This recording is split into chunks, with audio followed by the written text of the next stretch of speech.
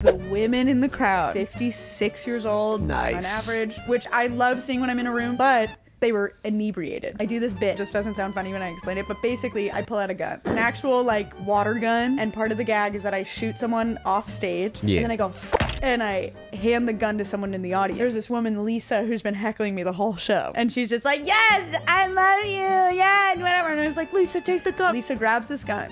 She stands up, points the gun at me, and everyone else in the crowd is like, Lisa, sit down, but they're all up too, and I'm on stage actually so scared, like the feeling, even if it's a fake gun, you're like, oh fuck, I'm gonna die. She kept going, I got your back, and I was like, that is not the bit. And at one point I tried to grab it from her, and she went, and I was like, oh my god. I found out that she recently went through a divorce. Apparently she was a she needed that gun. You should have let her keep the gun. It's like when you hit a home run and you let them keep the ball.